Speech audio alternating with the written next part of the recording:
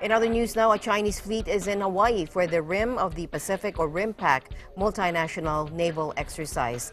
RIMPAC, which started in 1971 and was held every 2 years, is the world's largest multinational maritime military exercise.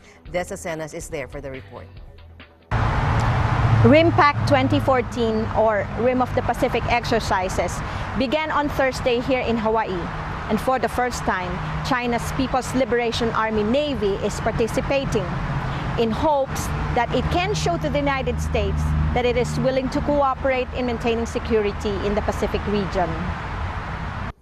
China's National Defense Ministry spokesman Yang Yu-jun at a press conference said message sent by the Chinese naval's first involvement in the RIMPAC naval exercises cannot be underestimated.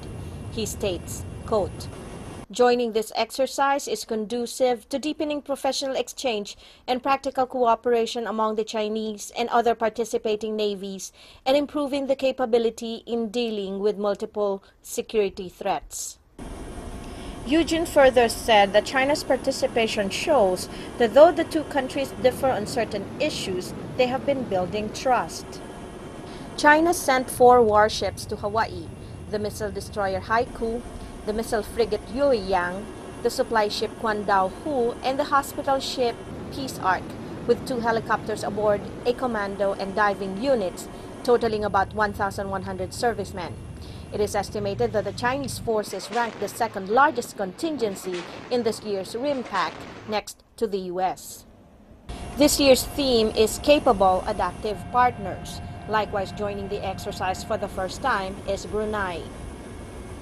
The 2014 RIMPAC exercise will focus on developing maritime safety and security capabilities.